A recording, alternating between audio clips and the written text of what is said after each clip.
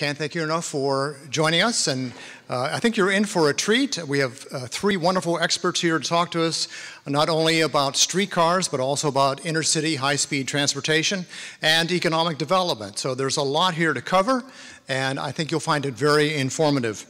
Before we get to the speakers, there are some people I want to recognize and some people to thank. First of all, the Erie County Library and the staff and their technical staff for making this wonderful venue available to us. Also want to thank, of course, our staff from All Aboard Erie who helped put this on. We have the assistance today of Joel Natale from radio station WCTL. Joel, down here in the corner, is going to be assisting us with our question and answer session. We also want to thank CATV, cable TV here in the city of Erie for taping this, so it will be available later. And we want to thank all of our elected and public officials here today, from City Council, County Council, Erie Downtown Development Corporation. They're all represented here today, so thank you very much. And of course, last but not least, I want to mention someone who is in the audience. I want to recognize Erie's hometown streetcar expert and author, Ken Springer. Ken is down here in the front row. You get all the applause, Ken. I don't understand that. But we want to thank him for all his help and his book, which was invaluable to us in preparing this event. This is Greater Erie Trolleys, and the history in here is quite amazing. And then I want to introduce our sponsor. This event is sponsored by Brookville Equipment Corporation, which you may not have heard much about, but they are the leading supplier of streetcars in the United States, and right here in Brookville, Pennsylvania. So I want to welcome Adam Money. Adam, if you want to come up and just say a few words, so let's have a round of applause for Adam.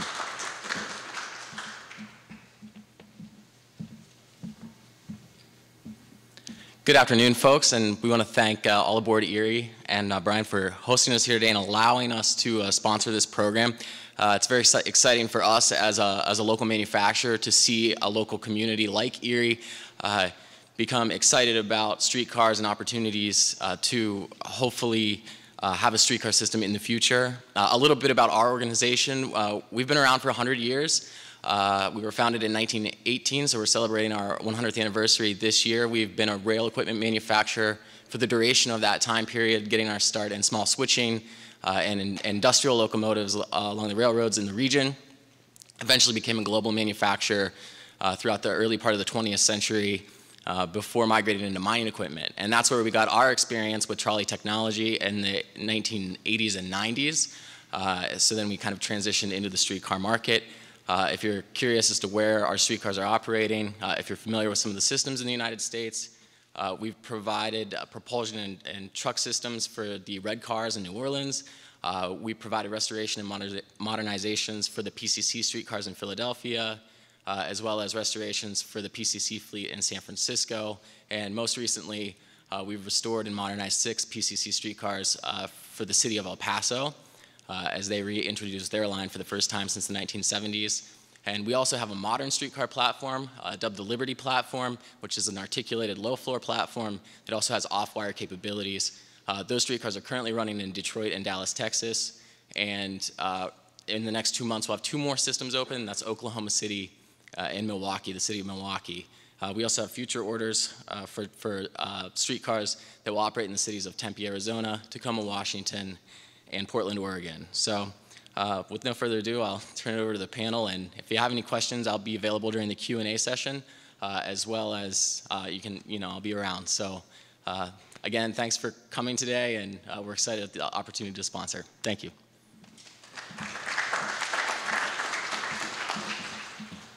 Thank you very much, Adam.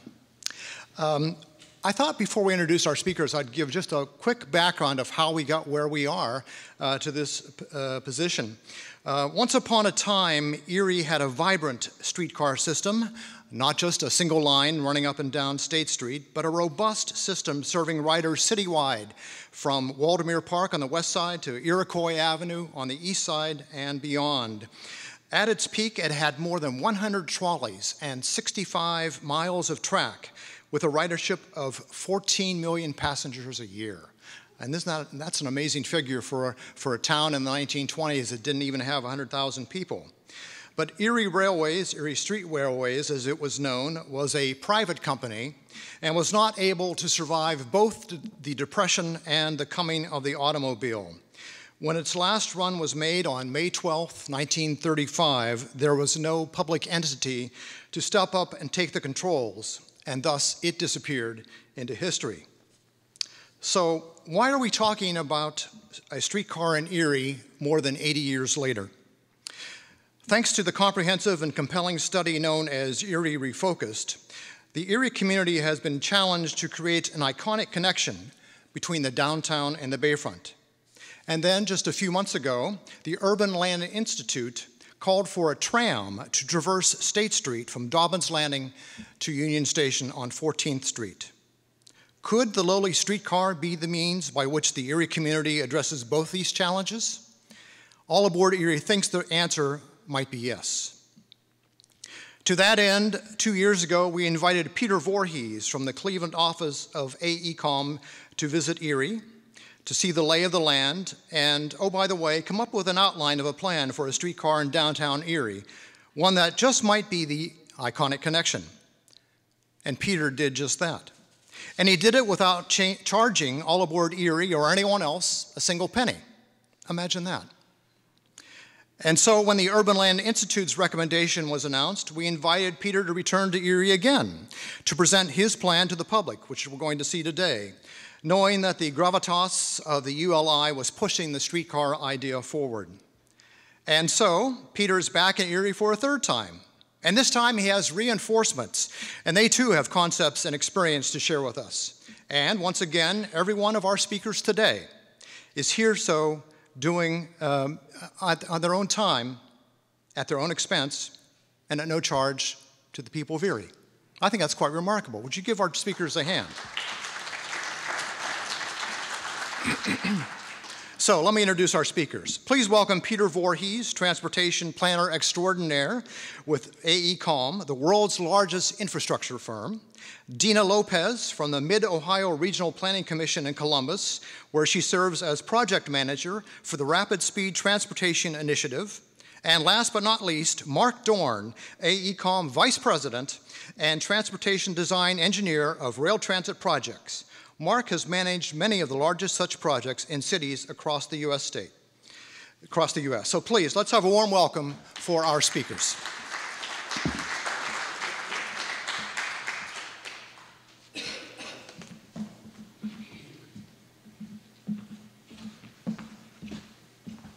Well, thank you, Brian. Thank you, All Aboard Erie. Thank you, Brookville, for sponsoring. And thank you all for being here. Again, my name is Peter Voorhees. I'm a transportation planner. And we've talked a bit about streetcar here. And yes, we will be talking more about streetcar. But in our presentation, we're covering more than that. We thought it would be helpful to think not just about the needs for moving around downtown Erie, central Erie, but also what are some of the benefits of thinking about connecting some of the larger cities in this western Pennsylvania, northern, northeast Ohio region to Erie. And, when people get here, how are they going to get around? So we'll get into this. We're going to move pretty quickly through the presentation stuff here. I'll talk about some of these connections between cities. I'll hand it over to Dina to talk about her study, which is a multi-state study connecting Chicago and Columbus and Pittsburgh. And when you're ready, that's fine. I'll start out with a few slides and I'll hand it over. And then we're going to hand it over to Mark Dorn, who is, one of the leading experts in the country on developing streetcar projects. And so we can focus in on the needs in Central Erie. But let's just move forward. So I'm asking the question here, why is Erie important to some of our neighboring bigger cities, Pittsburgh and Cleveland? We know about Pittsburgh. We've all been to Pittsburgh, right? We know how it's a thriving metropolis, and it's been wonderful to see the transition, since the 1970s into a new kind of city. It's just a great place to be, great place to get out and walk around and see the neighborhoods. It's a fun place to experience without a car. So on my trip here, my plans were to be in Pittsburgh and Erie and Columbus before getting back home to Cleveland. And I attempted to do the whole thing without a car. And I just couldn't quite do it. The Greyhound schedule didn't quite work for me. So I did have to rent a car. But I love to get into a city without a car and just experience it on foot and on the public transit system. And I love this picture of Mr. Rogers here, by the way, in Pittsburgh. Mr. Rogers was my probably original inspiration to get into transportation planning. So what doesn't Pittsburgh have? It doesn't have Presque Isle. It doesn't have a spectacular Great Lake. It doesn't have those sandy beaches. And it doesn't have mighty fine donuts. So let's talk about Cleveland for a moment. Cleveland is really making its comeback. Has anybody been to Playhouse Square in Cleveland? Big theater district. We've heard it's maybe the second largest concentration of live theater in the United States outside Manhattan. World-class symphony orchestra, the Rock and Roll Hall of Fame, of course, wonderful Tower City and a comeback downtown. Another good multimodal city, a great place to experience without a car. What doesn't Cleveland have? Well, a couple things I'll toss in here. The Ravine Flyer 2, I will put up against any roller coaster in Ohio. Anyone, including anything at Cedar Point. And I keep hearing from people in Cleveland who, in the summertime, head for Chautauqua. And when they do it, they have to come through Erie. And we want people to come into Erie, spend their time in Erie, and then they can get on a bus and go over to Chautauqua or whatever. We don't want them just on the highway going straight out there. You know, and it's in your neighborhood. I think of it as Greater Erie. I don't know if you think of it that way, but I do. So, just thinking about connecting these regions, you know, we can draw some lines on the map, and you know, we can come back and revisit some of this stuff in discussion if you would like to, or offline, I can give you my card, whatever. I'd love to continue conversations. But there are lots of great old legacy downtowns that are ready to be linked with passenger transportation, so people can experience these cities. And there are lots of ways to connect cities. Buses, you know, some of us have been on Greyhound recently. Greyhound isn't the only, you know, bus option. When I'm traveling down to Columbus or whatever to get work done, I'm always looking for a way to do it without a car because, hey, you know, 6 hours out of my workday just driving isn't going to cut it. I need to be getting work done. I would love to have, you know, a nice cozy seat to sit in and recline and open my computer and get to work. You know, lots of different train technologies to connect and some developing technologies. Dina will talk about one of those. I'm working with Dina on a study to connect Chicago, Columbus, and Pittsburgh with an emerging, you know, Hyperloop technology. The goal here is to travel close to 700 miles per hour with surface transportation. So, you know, I'll ask the question, what about highways? Are highways enough? We've got lots of them. And since World War II, that's what we've invested in. But are we looking for more? Are we looking for other options? A lot of people are. You know, here's somebody working on the train. That's what I want to be doing. A lot of people just electing for whatever reason to ride the bus between cities. There are people who can't drive for a variety of reasons. We want to accommodate them and not have that be a sort of second-class experience, right? And it's just fun as you're traveling to get some rest or socialize with friends, have a good time. And then there are the land use implications. Above, we've got in Florida or one of our sunny states, a nice Walmart parking lot. And below is downtown San Diego. We've got the Santa Fe train station sort of in the background there. Rapid bus improvement, you know, the light rail system that's been going since the 1980s. and look at how the downtown has responded to this kind of transportation investment. It's just a wonderful place to be. Excuse me. But there are challenges paying for this stuff, right? And you read the papers and you see around the country where there are projects or proposed projects, there are always challenges coming to an agreement and how to pay. Well, one thing I'll just cover very briefly here is there are some new models emerging. If anybody gets down to Florida, take the time to ride a system that's known as the Bright Line. This is a privately funded, privately financed intercity transportation project. It's short now. It's, I don't know, 50 plus miles right now, and it's brand new. But the goal is to extend this between Miami and Orlando. And they went from having no service in the corridor to almost overnight running 14 round trips in the corridor. And here's how they do it. So there's the corridor, and they're under construction to get to Orlando. So how do they do this with private money? Well, they get bonds for the construction, and what are those bonds backed by?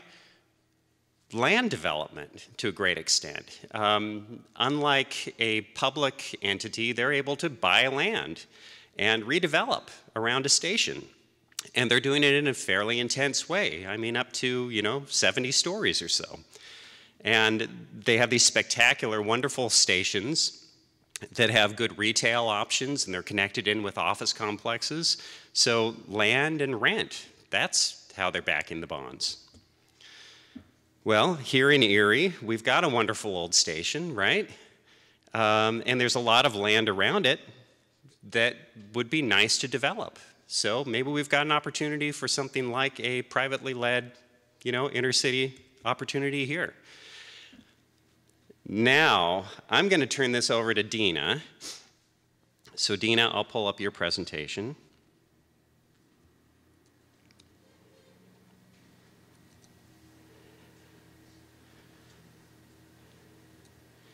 And take it away, Dina Lopez.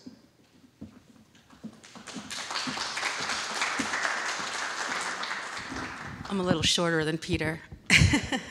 Thank you, everyone, for inviting me and others to be here today to speak to you about choices in transportation. Because ultimately, that's what it comes down to, is how do we provide choices to our communities so that they don't have to necessarily drive everywhere.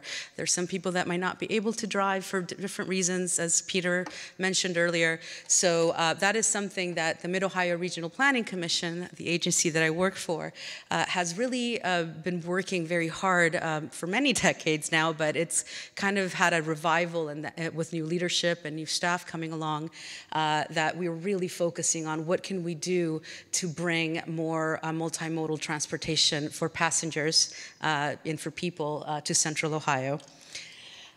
So I'm a bit of a storyteller. So usually the way that I speak is that I like to kind of lay it out so you kind of know the background and I can kind of almost feel like you were there. I came to the Mid-Ohio Regional Planning Commission in 2013. And since then, my specialty is freight. And as you know, freight is the mass movement of people and goods. Sometimes they forget the people part, but transit, high-speed rail, all those things are forms of freight, really, except that the goods are us, our people. So back in 2013, MORPC, before I go into that, I'm just going to give you a little bit of an overview of our agency and what we do. We are a metropolitan planning organization, and we are led by a board of members that are all the municipalities and elected officials of Central Ohio. The green area that you see here is what we distribute certain infrastructure funds for, and the blue is just our planning area and our collaborations across Central Ohio. Our areas include transportation and funding, which is the group I work under, sustainability, data and mapping. We have the most robust data and mapping collection and information of the region. We have state officials that come, or state entities that come to us for refined data on Central Ohio. So so we take a lot of pride in the data and mapping that we have in our agency.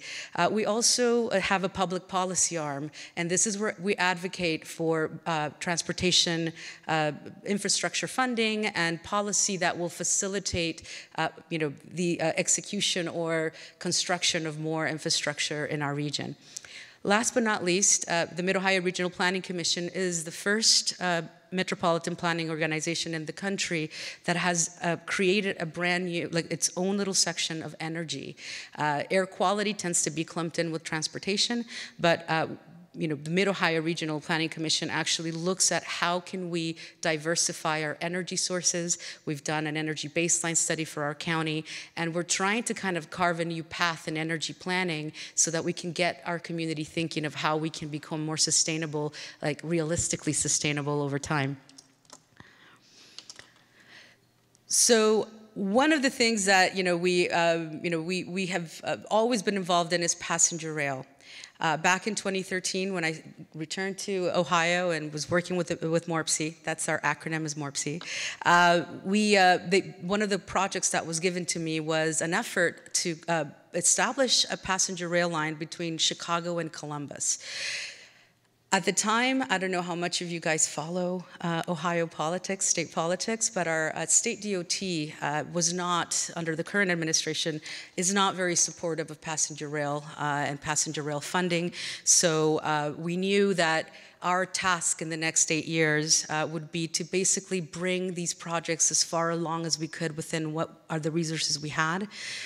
Basically, get as much of the planning and other studies done so that when the right political window and opportunity came about, we actually had something to advance rather than go back to studying it from now that we have funding type of situation.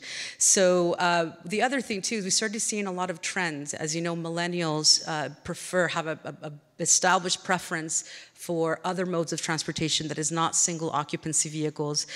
So MORPC started looking at, and investing a lot more time in advancing passenger rail, and we created partnerships from Columbus all the way to Chicago through a memorandum of understanding. We had counties, municipalities, and other metropolitan planning organizations actually come on board to work with us on this. So we took it from a grassroots up, from local up. And in doing that, we were able to start very piecemeal collecting information and data for the type of environmental studies that we would need to do in order to approve a passenger rail line. As all of that was unfolding, we started, we knew that there was a new technology out there called Hyperloop.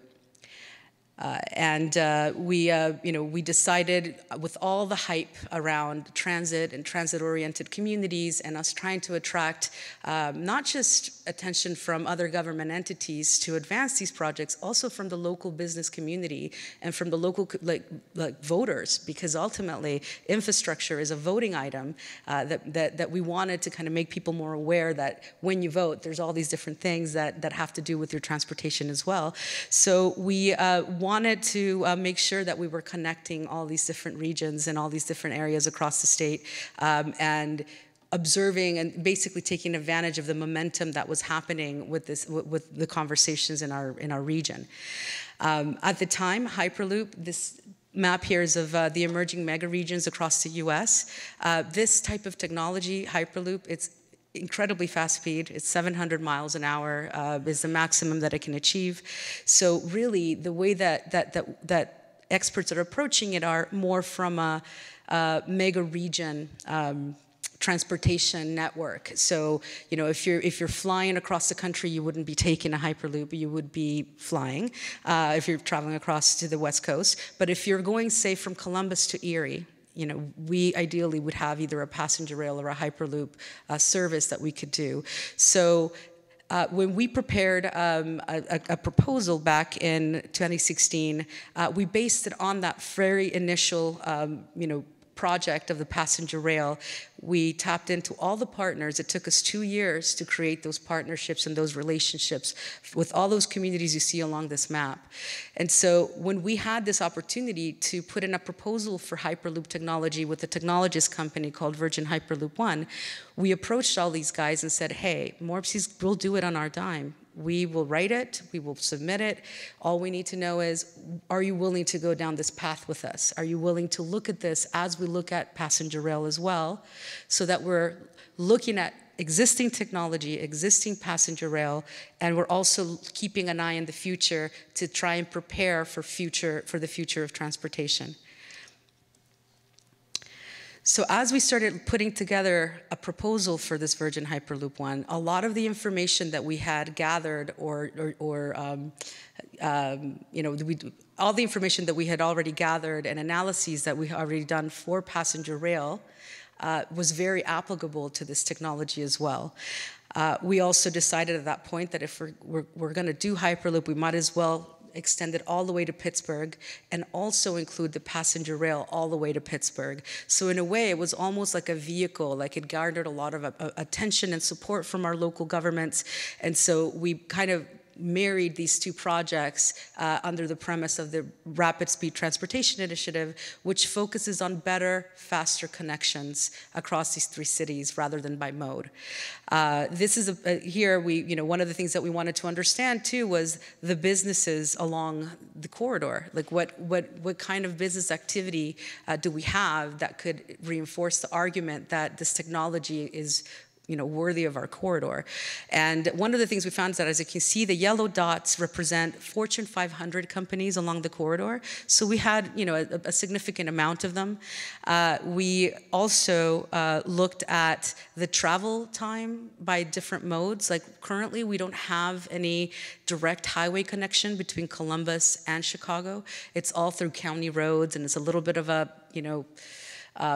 convoluted way to get to Chicago. So this graphic here shows you the difference between flying by air, which is usually, about an hour and 5 if you're lucky enough to get a direct flight, about 5.5 hours by car. And according to the technology information that we have at this point, it would be about 24 minutes to Chicago. Now that is if we were able to achieve maximum speeds for that, but the reality is that there's a lot of different turning angles and different things, so maybe it would take us an hour and a half, but still, it shortens up these travel times for us. It's disruptive, and it's completely, it's disrupted the way that the automobile was disruptive to our everyday lives. So we put all of this together, submitted this application to Virgin Hyperloop One, and we were selected as one of 10 global winners. They had 2,400 applications from across the world, and the Mid-Ohio Regional Planning Commission was one of the last 10 that were selected. And what that really meant was that the technologists would work with us, would partner with us in figuring out how do we get it built. They're working on the technology. They've cleared milestones that they've set in order to in order to determine if the technology is viable. So they've continued to meet those milestones, and they continue to work with Washington to figure out how it would be regulated, how it would be implemented. And in the meantime, us, as their partner, we're trying to figure out, we're helping them in that effort and also applying it to an actual corridor. As part of that, when we went out to LA to their head offices and also to their test track. They are the only technology firm in Hyperloop technology that have an actual test track out in the Nevada desert. I welcome you to look it up online. They have some videos there showing you the different tests that they're doing with the technology. This is a team of us that were out there last year for the first visit. Once you're there and you see it, you're like, oh, this is actually happening. And the other very interesting thing is that as we were going through these discussions and this challenge and this competition, Virgin Mobile partnered with them, and thus it became Virgin Hyperloop One.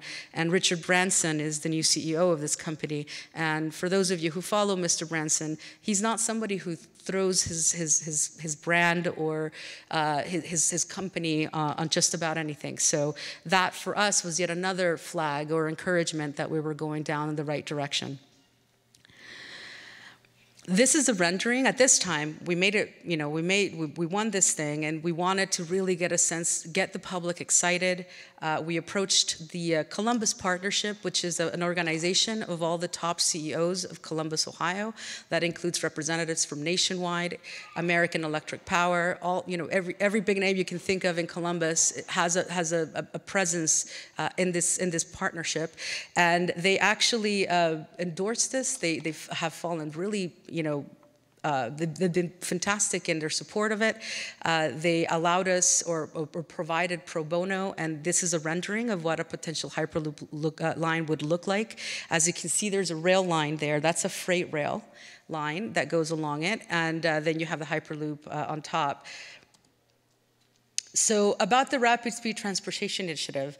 So as we were developing all of this, all of these different projects, you know, we knew that in order for us to advance the passenger rail under the existing environment, political environment with our state DOT, that we would need to be creative. And so in pulling in the Hyperloop project, it allowed us to get more funding for the passenger rail efforts as well. So some may call it shady, others may call it creative. I leave that up to you. We've been very transparent, you know, that we're pursuing both modes. We have people that, you know, we get it from both ends. Passenger rail enthusiasts are not crazy about Hyperloop. Hyperloop people are not crazy about passenger rail. So it's been fun on the ground in terms of, you know, wanting to advance these two projects. And, you know, a lot of people ask the question, why are you going for both modes? And our response to that is to be globally competitive the way that our region wants to be. You know, we need to have more choices for people. They should have that choice of whether they want to take a plane or a Hyperloop or a train. And it also just incentivizes economic development, you know, around stations for both of these technologies. So our current Rapid Speed Transportation Initiative has about $2.5 million worth of studies that we're doing at this time. There's 2 studies underway. There's a Hyperloop feasibility study, which Peter Voorhees is leading. And then we also have a Tier 1 EIS component study for passenger rail, as well as Hyperloop. So we're the first in the nation to actually be out there and try to figure out how an environmental or NEPA approval process, which is a requirement in any surface transportation project, like what would that look like for a brand new technology? So, you know, we're doing this at the same time. You know, there's no set roadmap, no pun intended, on this right now. So it's been just unmentionably amazing how good it has been to partner with people like AECOM and WSP on these 2 studies, because we're basically just like figuring it out as we go. The future phases is to complete that EIS or to complete because right now we've only been able to do partial funding of that. We're working on that next injection of funds to finish up the environmental. But the great news is that we will have that passenger rail stuff is going to get done as part of this, and we will advance the conversation on a regulatory framework for a brand new technology with Hyperloop. So one of the things that we did as part of our proposal was to really understand what would a Hyperloop system look like. We have a transportation modeler in the house at MORPC, and he did a great job of basically simulating for the year 2040 what a mode split would look like. Right now, the figure you see on the left here is basically what it would look like without a Hyperloop. And then the one on the right is what it would look like, you know, with a Hyperloop. So we did find as part of that analysis, you know, making some assumptions that there would be approximately 1.9 million Hyperloop passengers per year, you know, by 2040, should there be an actual system in place.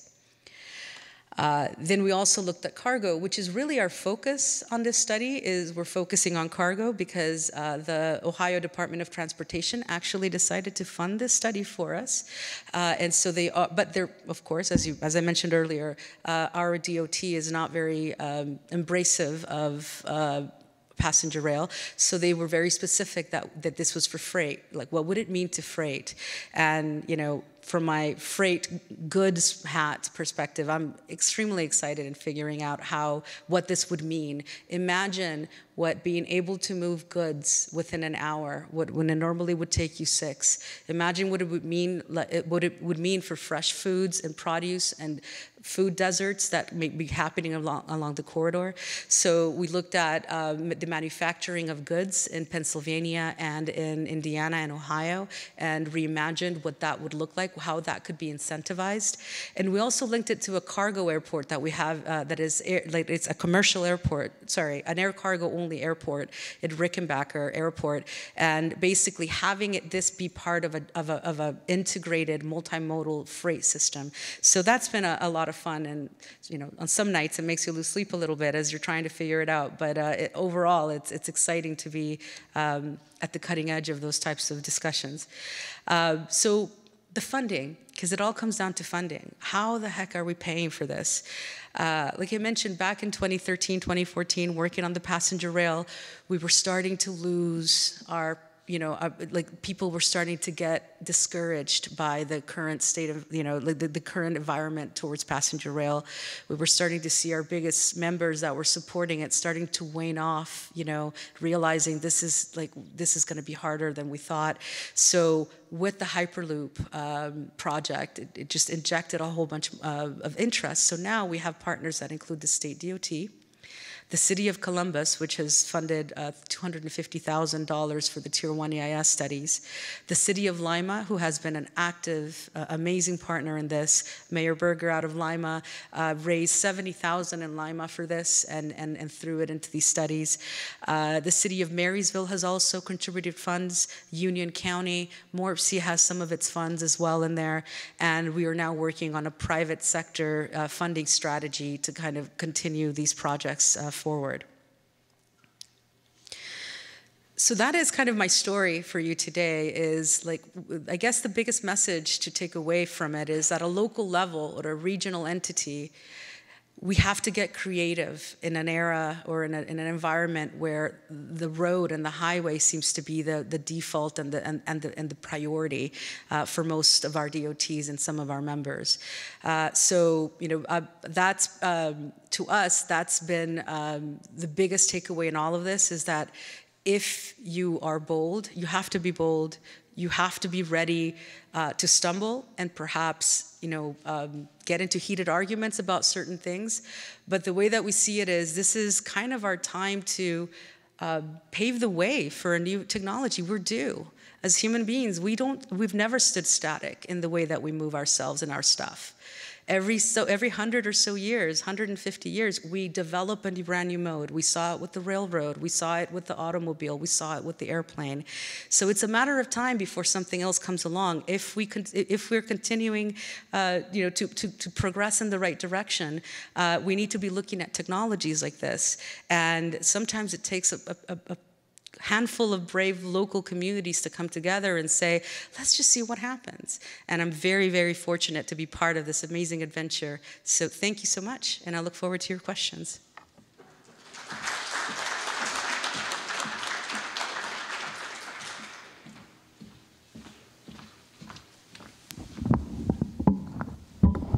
Wonderful. Thank you, Dina.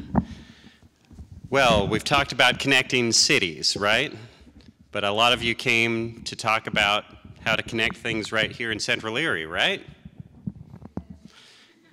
And we've heard interest from all aboard Erie and more recently from Urban Land Institute in specifically the idea of streetcar.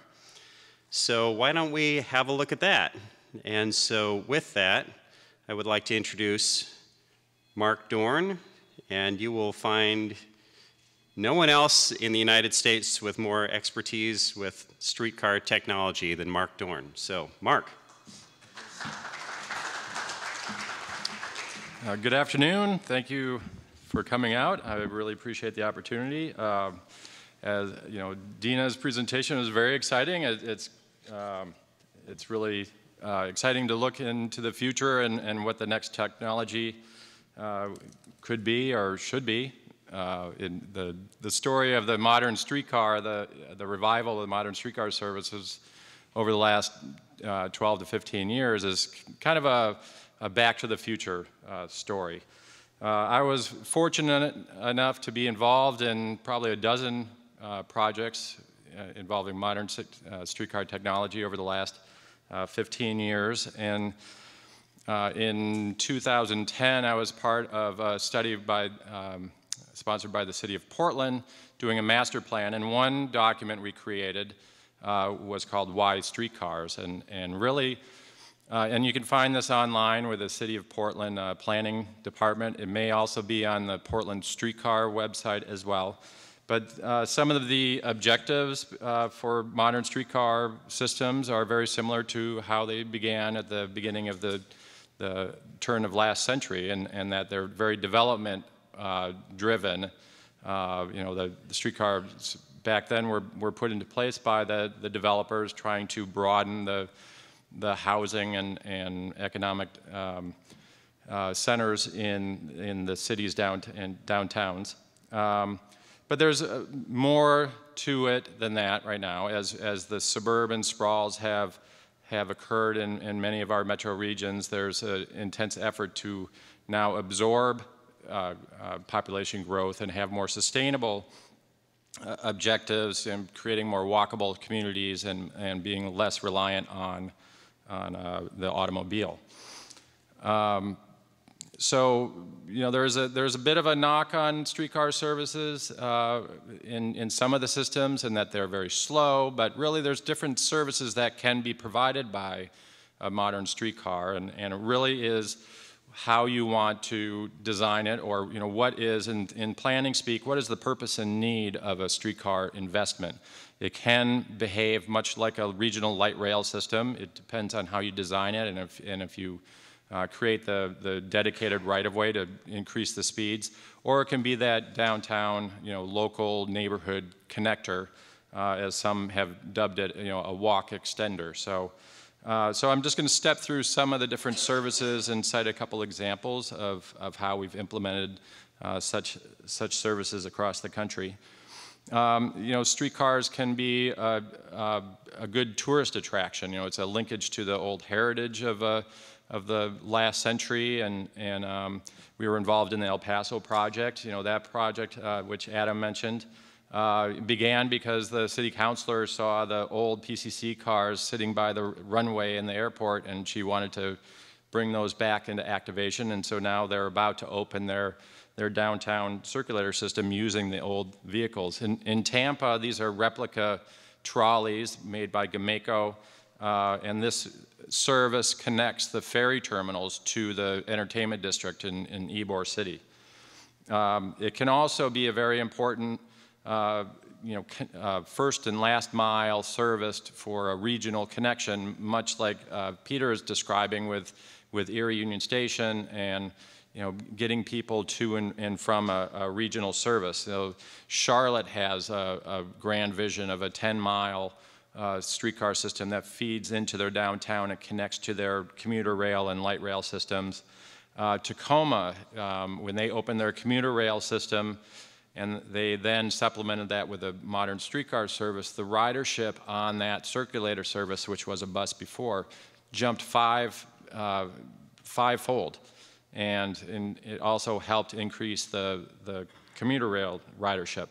But I think one of the better stories is in Seattle, with their regional light rail system opened in 2010, I believe. It came into the downtown. This is essentially a graphic of the transit tunnel ending in Westlake, which is on the left. And so the plan was to extend the light rail system into the first hill, and you see the Swedish campus there. There's 3 hospitals, and it would be it's up on the hill, and this station would have been 400 feet underground, and there was very difficult geological challenges that made this, and along with the long tunnel alignment, essentially a $400 million station.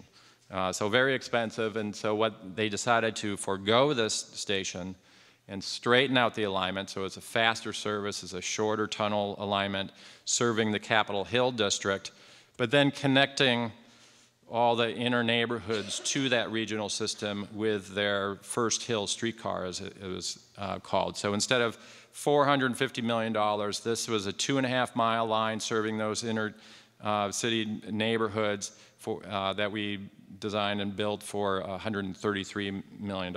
10 stations, about a half-mile spacing of the stations. So connecting Union Station in the south and then the Capitol Hill Station in the north. It can also provide that commuter rail, as I mentioned, more of a regional service. This is how Charlotte is expanding their streetcar lines, providing that more commuter service or regional service. Kansas City as well has more of a downtown starter service that's designed as a circulator service, but now they are planning extensions that will be more of that line haul or regional service. It can also be a supplemental service. In the work that we're doing in Minneapolis, they have a couple major arterials with bus rapid transit service being planned, but with the stop spacing that is appropriate for a bus rapid transit project, you have very large gaps in your stops. And so that streetcar service that we are planning will provide that infill, more local connections for that service. So it's kind of counterintuitive that the bus is the more regional and that streetcar provides that more local service. But it's, part of it too is about ride quality, and a bus rapid transit service, if you have longer stop spacing, makes buses a much more compelling service, especially with ride quality. And then that rail option with a streetcar or a light rail, there really is a response to ridership based on that ride quality that a rail-based fixed guideway will provide.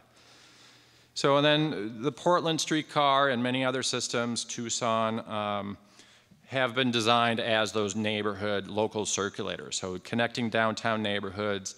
It promotes that park once philosophy, so people drive into the city from the suburbs or whatever, and they park, and then they use the streetcar to get around. The ridership on the Portland streetcar system actually peaks around midday, right around the lunchtime hours when people choose not to get in their cars, they choose to take the streetcar.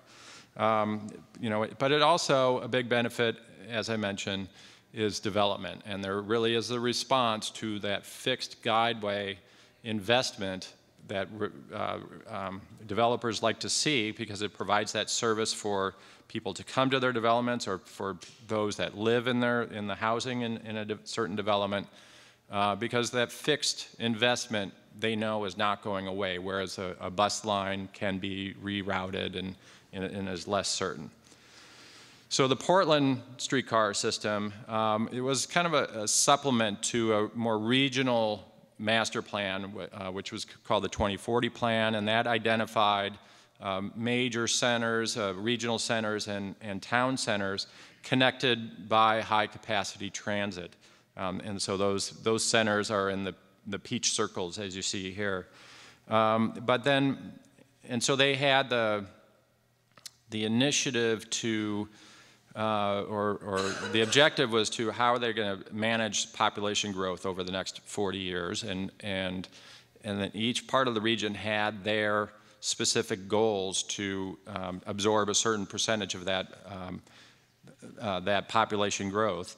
And the city of Portland was allocated, I think it was maybe 30,000 residents, and the city of Portland said, well, no, we're going to do more than that. We're going to do over 100,000 residents. And from that became, they then went into another planning effort, the Portland Concept Plan, that identified where there was new high-density development potential. And that, so this is just a schematic. Downtown Portland's in the middle, but on the north end was known as the Hoyt Street Yards. And when I moved to Portland in 1992, this was just a railroad yard with a big roundhouse, and the 99-year lease with the railroad was coming up, and the city was asked that the railroad vacate, and then they wanted to turn this into development.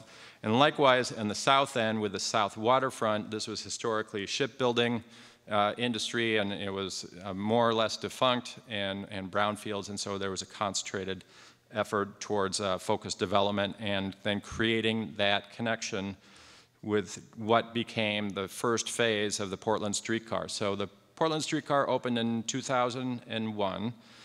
It was 2.5 miles, so it went to the Northwest District, which is at the top of your screen on the left, which was at the time the highest density neighborhood in Oregon, down to PSU, which is just on that north end of the orange section on the bottom.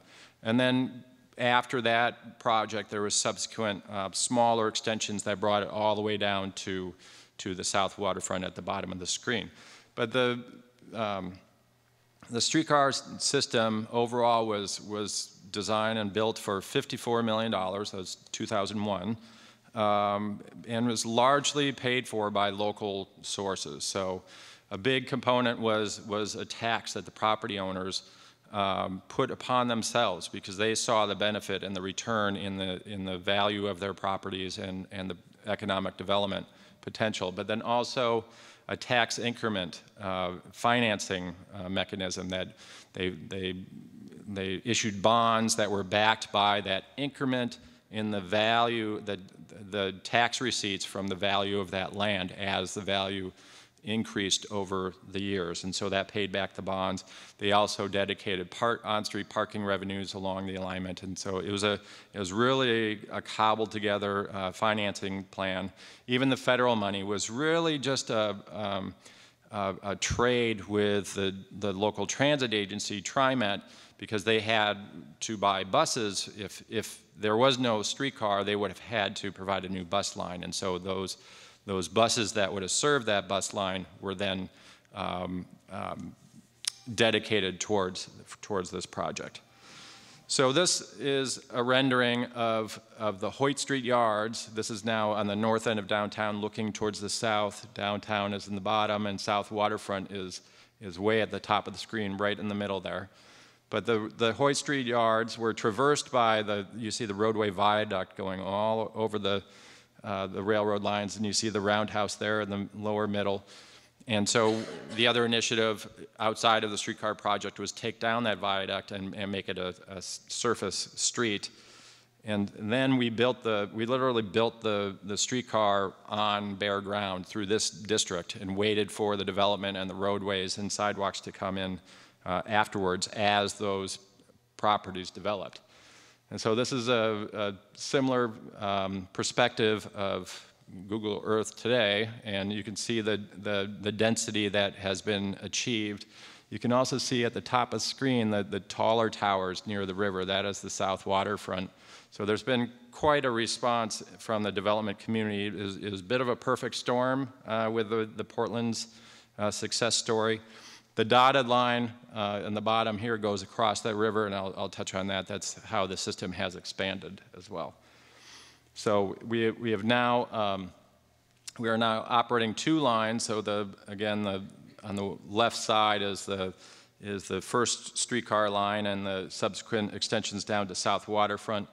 But then also we extended across the river, which is now a loop service. It goes, essentially one line goes clockwise around the city and the other goes counterclock across the city. We had to cross a historic bridge on the north end to get over the Willamette River.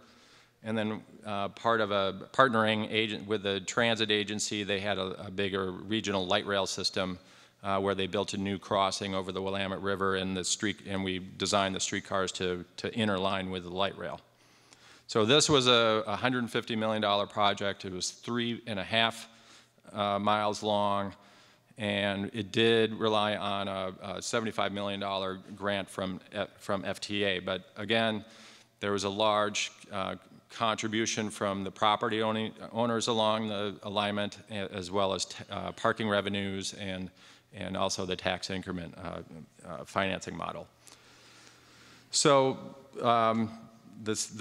basically the response from the development community has been a perfect storm. It's been quite an achievement. Over $5 billion, it's probably closer to $6 billion now in economic development along the lines. 17,000 new housing units in downtown along the alignment. And ridership for the system is some of the better than some of the light rail lines that are being served as well. So over 15,000 riders per day. And again, that ridership happens pretty much all day long, with the peaks right during midtime or midday. And looking at some of the calculations, there was a study done about the trip not traveled, I think it was referred to as, but it was really, how many automobile trips did we eliminate from the system by having people rely on more transit and walking and developing and intensifying the development in downtown. And the estimates in 2013 were 70 million, a reduction in 70 million vehicle miles per year. The operating funds for the two lines is on the order of $12 million per year. This is paid for in part by TriMet with that kind of in replacement of that bus service that they would have to provide, parking, and as well as the local improvement districts paid for by the property owners that are within a 2-block radius of the alignment.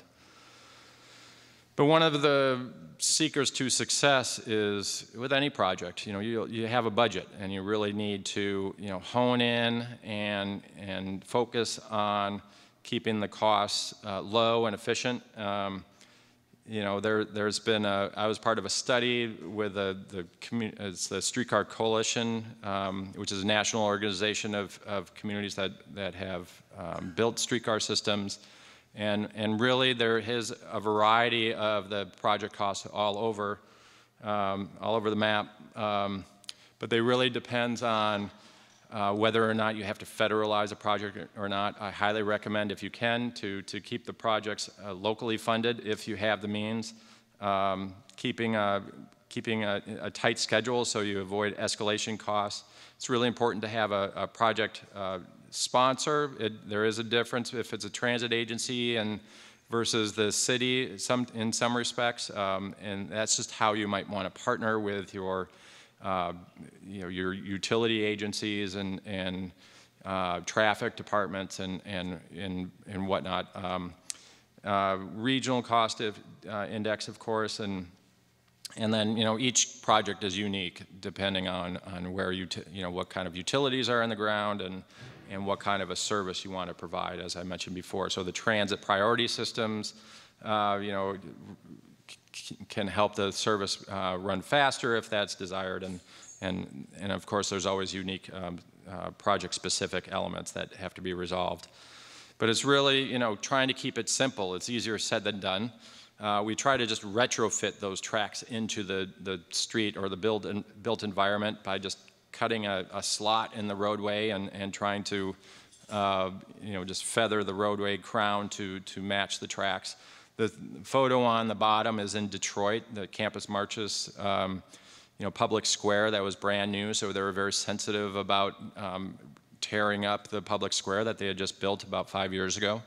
And so you can see how it was almost a surgical placement of those tracks.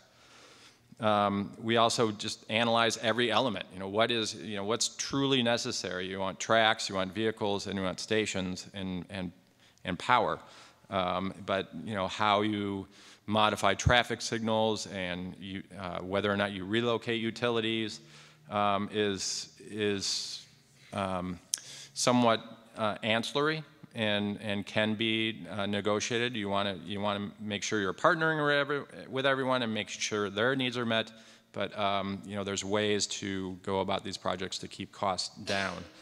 And then configuration management too. So if there are betterments or a new water line that wants to be replaced because you're expecting a new major development, those things are managed and accounted for separately if you can help it. And there's many innovations that have been in play over the last 12, 15 years, including transit signal priorities, how to make the streetcars go faster if that's what you want, with some with GPS systems that communicate with the traffic signals in order to progress the trains efficiently. And then, as Adam mentioned, this is his vehicle here in Dallas. Wireless technology. You still need wires overhead to power energy storage system. Essentially lithium batteries.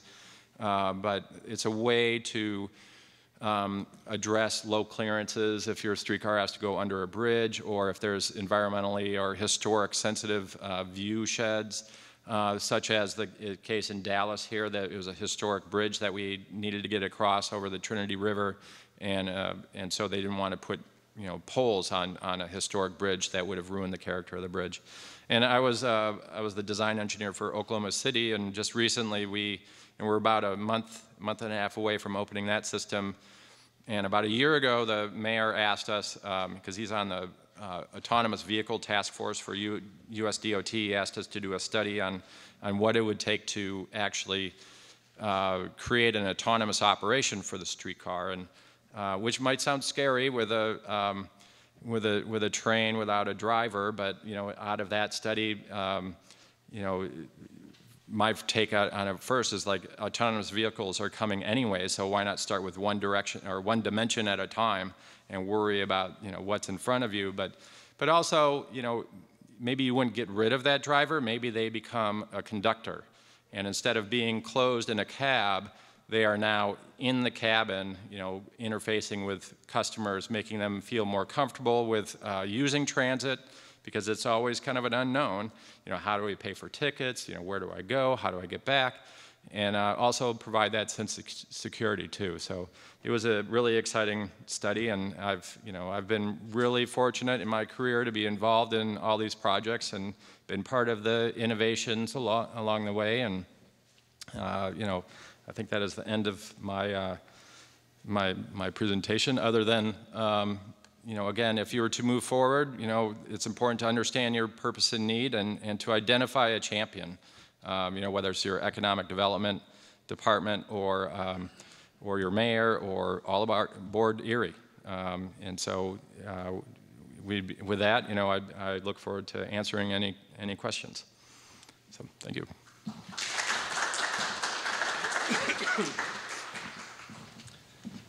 And we're just after 2 o'clock here. I hope people can hang in here just a little bit more.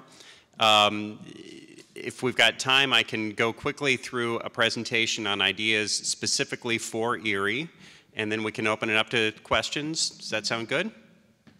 We're okay?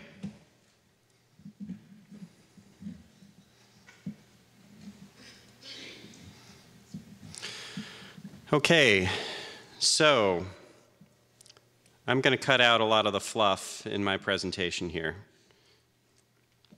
Some pictures of how Erie once was, and the streetcars that shaped downtown Erie, and how we can support that existing land use and bring new compatible land uses with an investment in something like streetcar technology. So I've got some slides on how others, picked services, but, Mark really covered a lot of that.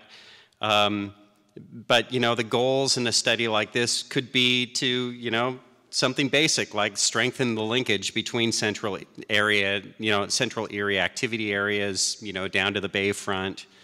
And also goals like focusing investment that is happening in the region, development that's happening in the region, focus it into the core as much as you can. There's lots of land, there's lots of utilities, take advantage of them. Quick example here, a study in Minneapolis on a transit corridor, and they looked at different transportation modes, and ended up deciding to focus in on the core of the system, and they picked streetcar as their preferred technology. And in this case, they were using the same lanes as cars and trucks. They wanted very recognizable vehicles. They wanted, fewer stops, all-day service.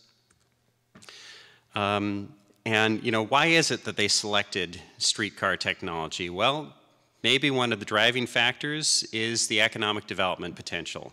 And again, Mark covered some of this. They found there's a study by the Twin Cities Metropolitan Council that found that in a Seattle case, within 3 blocks of Streetcar, the property increased, 123% compared to, this is Seattle. Seattle is doing well overall, but around the Streetcar is really where the concentrated development took place.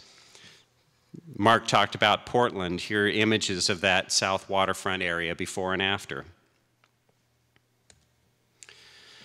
And wherever these projects are happening, we're seeing a lot of return on the investment in the urban development. And that's larger cities, like Dallas, and more modestly sized cities like Little Rock, Arkansas, Lowell, Massachusetts, cities that are more comparable in size to Erie. There's some promotional stuff about AECOM here. Yes, we do a lot of streetcar projects. So you can enjoy the nice glossy pictures. So Erie, one of the previous slides, I'll just look at it for a moment. Average length for what could be some comparable corridors is, a little more than 2 miles, 2.5 miles. So if you're looking in Erie, where might that 2+ mile corridor be? Well, it sounds like the Urban Land Institute came to a similar conclusion. State Street is where the core of the system used to be, right? We've got our streetcar expert down here. State was the core. Absolutely. There was a big grand union at 12th and State. 12th and State was the center of the system. Sure, and you can see that from the land use. Right? Okay, so here's downtown. So we've got the core of the downtown here. We've got the bayfront. And then what do you call the neighborhood just across the tracks up towards St. Vincent Hospital? Federal Hill. Federal Hill? Does that sound good? Shall we call it that?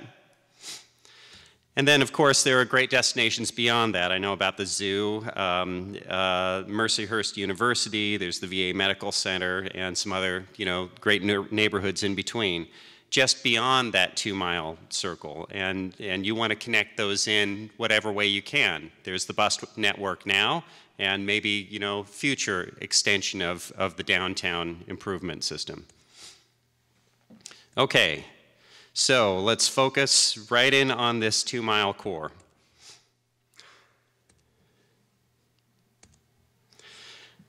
And the other thing I wanted to mention is I understand that there is a water transit connection, like a water taxi that in the summertime takes you from the bayfront over to Presque Isle, correct? I'm a Seattle native myself, and when I was doing planning in Seattle in the 90s, I was very interested in how to get from downtown over to an urban neighborhood, West Seattle, across Elliott Bay. And I was somebody who was kind of pushing the idea of let's look at some kind of a water transit connection, to make that connection. And so they started one. It was a very modest-sized boat to start out with, not a lot of service.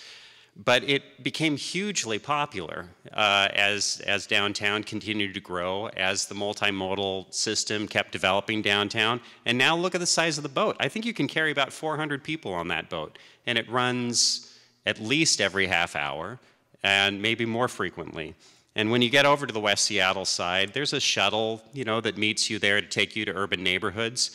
But there's this great beach area, kind of like Presque Isle. And so you can rent a bike, you can rent a kayak to paddle around out there. There's a nice restaurant that you can hang out at. So, multimodal stuff emerging around the water connection. And we can have the same sort of thing here in Erie, I think. Okay, and in the core of this, we've got Union Station. We talked before about intercity connections, and you definitely want that intercity, portal to be connected into whatever the core of your transit system is. And St. Vincent Hospital up at the upper end of the Hill neighborhood? Federal Hill. And then when we get down to the bayfront, you know, a few different options maybe to look at. One that we gave some thought to, you know, we know that the Erie Intermodal Transportation Center for EMTA and intercity buses is right next door to us here by the library. So that would be a key place to connect to, of course, right? So maybe you've got a line that just goes straight there. Maybe you extend from that. Are the tracks still... They're used by CSX very infrequently, so that would be an ideal corridor to consider, particularly for a summertime operation, because you can't beat that view in the bayfront. That would be a plus. Well, it connects right over to the Hotel and Convention Center, too. And I know that there's been some new development around the convention center, as in parking structure. Well, there are other potential uses for that land also, and bring something like this in, and instead of thinking of 3 stories of parking, you could be thinking of 20 stories of residential or hotel or office. That would be an ideal way to really help businesses in downtown Erie. I mean, there's a tremendous potential to link that downtown area with the bayfront. Also, on a future basis, extend that line beyond the Federal area, because you've got a huge new hospital complexes called AECOM, Lake Erie College of Osteopathic Medicine, 54th and Peach. That has become a very important 3rd major hospital in Erie. Okay. Well, you all as locals know this stuff better than I do. I would love to, you know, discuss options with anybody, and I can bring, you know, my perspective and from, you know, other experts that I work with. But you're the ones who know your city. So, you know, there's another option too, which would be to just kind of head straight on down towards the bayfront. And you would want to have a study where you look at these alternatives and the pluses and, you know, the pros and cons of all of them, costs and benefits. So if you were to go straight on down, there are lots of options for connecting that water taxi type, you know, service. This would have a little bit of a walk to get you over to the bus, you know, hub. And, you know, maybe your water taxi comes in, something like that. But there are lots of options to explore. But in the end, State Street is really the core of the system, and the goal here isn't just to have transit on State Street, it's to have a great place, you know, up and down State Street. And as you design the transportation system, you design it for all kinds of users who are going to want to be down there. The bicyclists, they're going to keep wanting to come. You want as many people walking as possible. And, you know, where you're thinking about streetcar, you could think like San Francisco here. Behind the vintage streetcar you see in the front there is an electric trolley bus that's sharing the lane, sharing stops. And you could do the same with the local bus system here and provide benefit to the local bus system as you're creating a, you know, priority transit environment. And just a quick note about that. This isn't a perfect example for State Street, but the images up above are the transit tunnel in Seattle. And that is a shared environment between buses and light rail vehicles. And at one moment you'll look down and you'll see these high capacity light rail vehicles, and a few moments later the trains pass through and there are the buses in the same lanes. And so, you know, could have the same kind of principle on State Street. Okay, that is it for presentation. Maybe we want to bring up house lights a little bit and switch over to question and answer. Discussion, not just question and answer. Let's thank our presenters for their time and effort today. Just before we introduce Joel Natali, who's going to run our Q&A for us, I'd like to recognize some people in the audience. John Buckner from the Downtown Erie Partnership was here. And John, thank you for coming. Kathy Rosdick from Erie City Planning is with us, one of the key people that I'm glad is here to see this. John Persinger from the Erie Downtown Development Corporation is with us, John. And who's this other guy? Schember, is that how you pronounce that, Joe? Oh, the mayor of Erie, Joe Schember, is with us. Joe, thank you very, very much. Ironically, the last time I was in a meeting with both of those was a campaign meeting. It was our event. We had a discussion about these same kind of issues, and both John and Joe were there, and here they are again. So thank you very, very much. So Joel, if you'd like to begin our Q&A, and I think I know who our first questionnaire is going to be. Yes, Mr. Springer. Thanks. Thank you for a very excellent presentation. And I want to give special thanks to Brookville Equipment Corporation. I came out of Philadelphia, and in September 5th of 2005, Brookville Equipment Corporation had completed and placed in service 18 new rebuilt President Conference Committee streetcars. An impossible job done by some tremendous people that Andy works with. The bottom line is they took a line, Southeastern Pennsylvania Transportation Authority had abandoned a lot of lines, but there was some political pressure to put it back on Girard Avenue. And there was only one company that could really provide the restoration that was needed for those streetcars, Brookville Equipment Corporation. So thank you so much for doing that.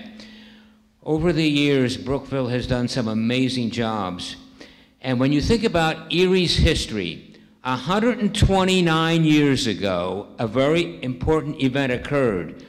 We went from 5-mile-an-hour horse car operation to 10-mile-an-hour electric streetcar operation on June 29th, 1889.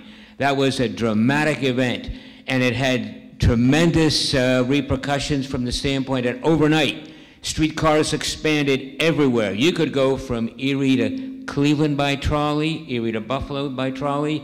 Between 1906 and 1922, you could go from Oneonta, that's a city in eastern New York, through Buffalo, Erie, Cleveland, Chicago, all the way up to Milwaukee, Wisconsin, a distance of over 1,000 miles. It would have taken you 4 days. You'd have 20 different connections to make. But the bottom line is the streetcar really was king at that time. Of course, the automobile came along, the Depression came along. By 1970, there were only 7 streetcar systems left. But our experts in the government sent experts over to Western Europe, and guess what? Remember, we rebuilt Western Europe after World War II, and they found these new, actually they found what they call tram cars over there. They came back all excited. What we're going to call this? Because the streetcar had a rather old-fashioned reputation. They came up with the expression light rail transit. Now, none of us can pick up these vehicles, they're heavy. But that was a complete transformation. If the streetcar had been invented in 2018, it would have been declared the outstanding achievement of the century. It is the only transit vehicle that you can put not only on a city street, you can put it in a subway, on a private right-of-way, or also on an elevated structure. No other vehicle can you do that with. It's phenomenal. It has a lot of versatility. And over the years, the experts have found that the streetcar wasn't so bad after all.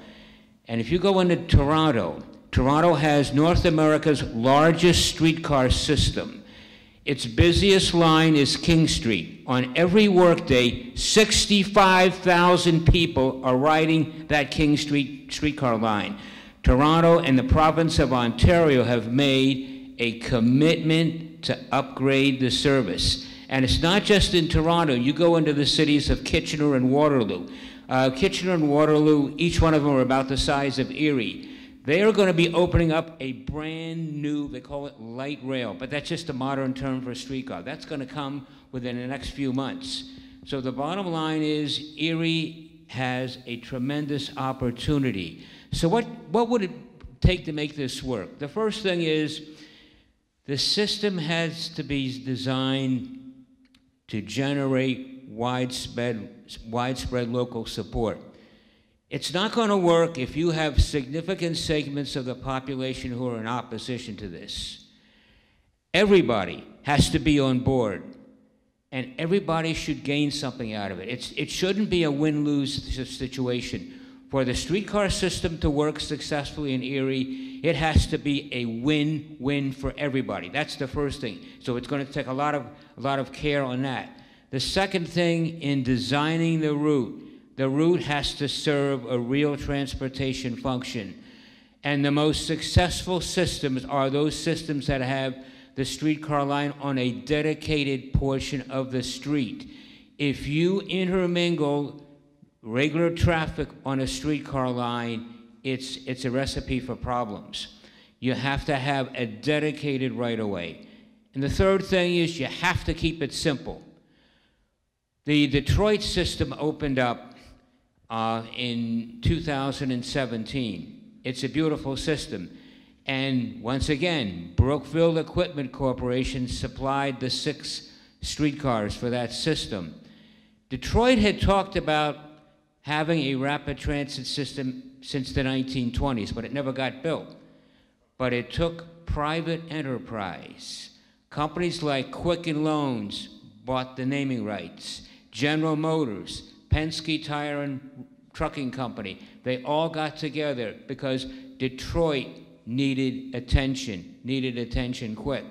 So while the city fathers were having some difficulties, corporate America decided we're going to save Detroit, and it's working. My wife and I, we walked that line. It's 3.3 miles long, and you can see economic development with a capital A. I mean, it's in that corridor, that central corridor served by that streetcar line, that is really turning around very nicely. And I've got that documented in the first book that has been written that includes not only the history of Detroit streetcars, but the new Q line, the line on Woodward Avenue. That's in my brand new book, which just came out Monday. The bottom line is, I think the streetcar idea is fabulous. And I want to thank Brian Pitzer for all the work he and his people in all aboard Erie have done. The fourth thing is you need to have an operating plan to take care of the expenses in the future. The fifth thing is the plan should include volunteers. This is a tremendous way to get senior citizens and other people involved. You can have a lot of people as volunteers to cut down on the costs, and there's nothing like an energetic volunteer to really enhance the operation. I think that could be a tremendous boost. Erie can be not only a demonstration city for the size of it, but if you can get a key group of volunteers involved with it, that could be a really major plus. And the sixth thing, talk with other systems. Find out what's working.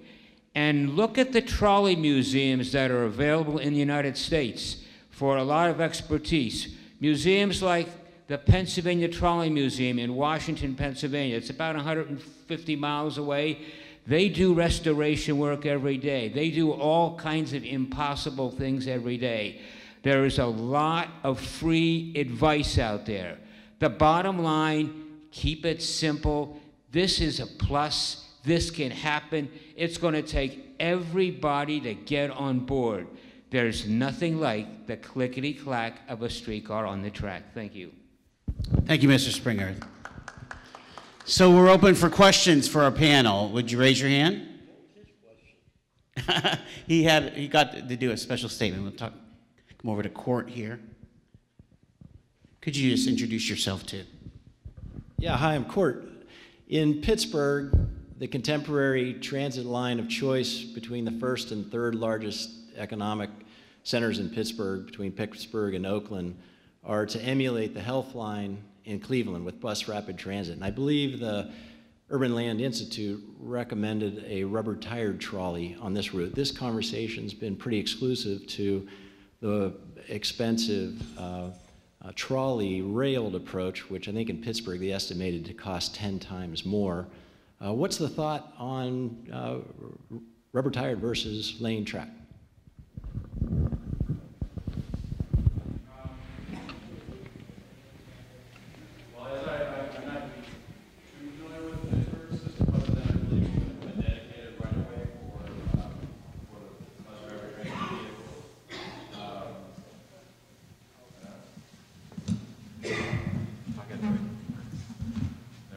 that working? There we go. Yeah, so there is a major expense if you were to dedicate, create a dedicated right-of-way like the Pittsburgh system, and with their system of on-ramps and the dedicated BRT corridor or right-of-way. Really it's that choice that you would make as a community when you went through a planning process to decide on what your mode of choice would be. But really there is the document, as I mentioned, of why Streetcar is, it's really driven by the economic development. There really is truly a response, a more positive response with that fixed infrastructure that's in the ground that a developer knows is not going to move like a bus service could. Ride quality is another issue. Some BRT systems are just kind of branded bus lines too. So, but it comes back to what you as a community would want to choose as well. But those are some of the advantages that others have based their decision upon. So, just quick follow-up on that. So, the company that we work for has had involvement with the Health Line in Cleveland and design involvement with the bus rapid transit or BRT system in Pittsburgh. And it's really, about the market that you're trying to share and how long it takes to get from one point to the other. And, there was a lot of investment that went into that wonderful Health Line in Cleveland as a model.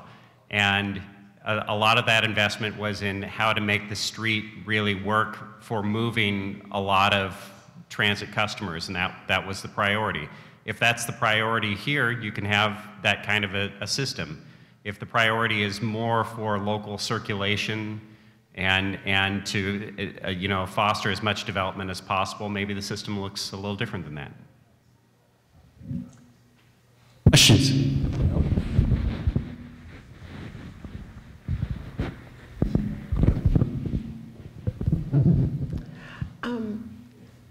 I was writing back and forth with the people that were working on Elon Musk's tube, and I was thinking that they were thinking of going underground, especially with goods. And I wrote back to them, okay, that sounds good, because you wouldn't be taking up any green space or anything, and you could go anywhere under anything to get from one point to another, even across the country sometime. The only thing I thought of is I wouldn't want to be in that as a person. And also, well, you had a picture on the screen there, and it looked like you were still in a tube. I just don't think that's right for people. It's too claustrophobic. Well, but with the goods, I mean, yeah. That's such a good idea. I think that's what they were writing about on his site. Mm-hmm. So for, sorry, hang on, I'm gonna, wow, okay. No, like I mentioned during my presentation, that this technology is subject to opinion, and a lot of, there's a lot of speculation, a lot of debate on, I don't want to get in a tube, or I don't want to, and I get it. But, similar to every other mode, like from the train to the airplanes, to trucks, we started all of that with freight, moving mail, moving goods, before we put people in it and moved, mass amounts of people on it. So we will start off with freight. In terms of the going underground, it again comes down to expense. The moment you go way up or go underground, it just exponentially increases the cost of construction to do something like that. So basically that will be determined on the corridor, like what is the best thing for that individual particular corridor. So Elon Musk has it's called the Boring Company, which is another tunneling company that is working on this technology as well. And they're looking currently at a tunnel between Baltimore and Washington, D.C., and they're trying to facilitate all the approvals to get something like that started.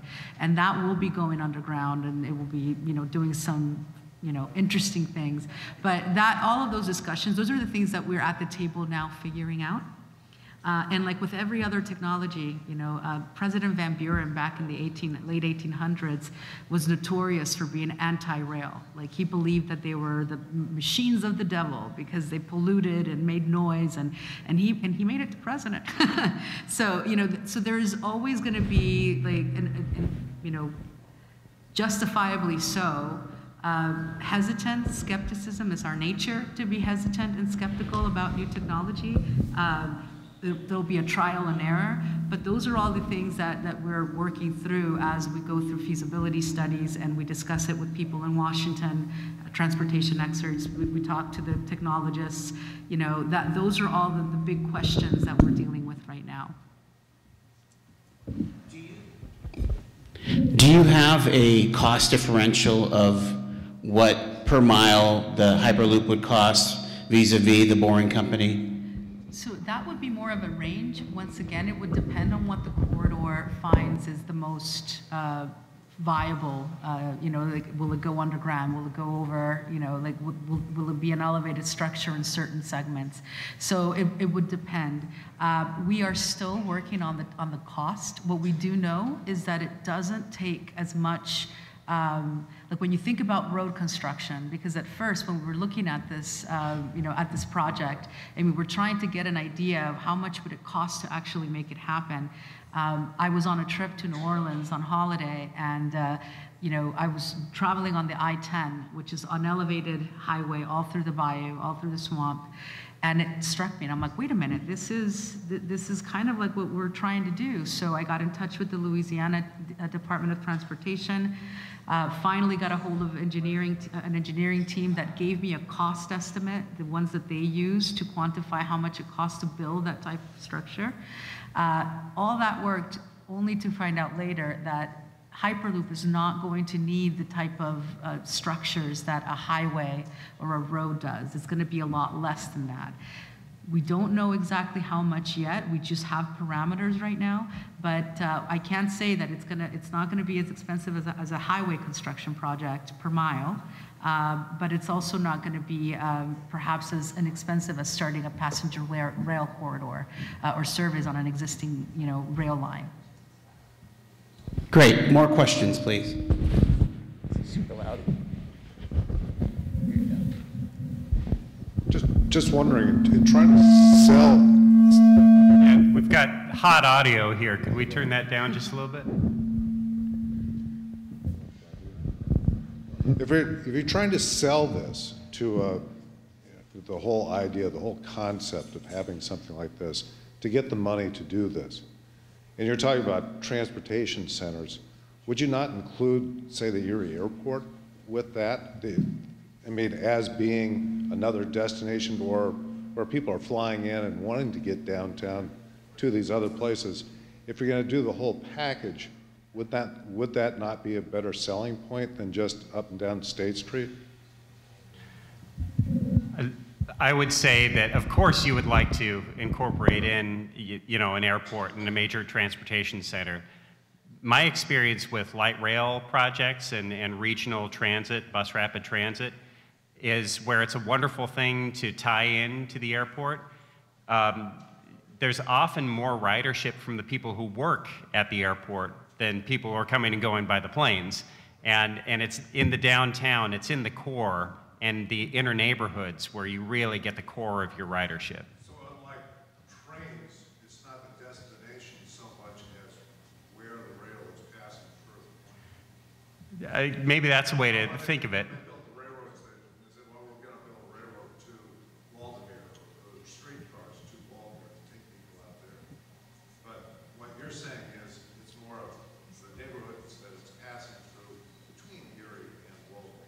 That's where you're going to get the core of your ridership. But of course, it's going to be in your goals to connect, those multimodal hubs as best you can. I have something to add to that. Yeah. Back in 2015, I led a task force for the Mayor Coleman in Columbus that dealt with connecting the airport better to downtown. This was at a time when Columbus, Ohio was bidding really hard for either the Republican National Convention or the Democratic National Convention. So they wanted to show that we had a good link between the airport and the downtown convention spaces. And in preparation for that, we did this task force to study it. How can we better connect our airport by transit to the downtown? And we did a whole bunch of best practices. We looked at different communities in the US, some in Canada. What we found was that a link between the business core and the airport is a definitely good idea, because the whole premise is, once again, like being able to move across modes as a passenger, right? From air to wherever you're going. But what we found was that because the ridership wasn't as robust as what you would want in other areas, that was a leg or a segment within a light rail system that should come maybe like the second or the third line and have the higher frequency, higher ridership lines happen first that could fund or pave the way for that airport connection. If you're interested to see some interesting spins on connecting airports, check out Miami. Miami, Florida has a passenger transit hub close to their airport that is like really, really, really impressive. There's another one in Memphis that didn't turn out so well, so if you want to see some, we didn't do as well as we wanted to do, Memphis has one as well, a transit hub. So who else? Portland, of course, connects their airport. Seattle and Chicago. And the first actual mass transit extension to an airport was Cleveland. And that goes right into the terminal. And I happen to live on a neighborhood where I can transfer once and walk from my home to get right into the airport terminal, and I'm very grateful for that. Maybe one or two more. Any other questions? Thank you. Well, thank you, everybody. And let's have a round of applause for our presenters once again for taking the time and effort to come to Erie and share their expertise with us. We really very much appreciate it.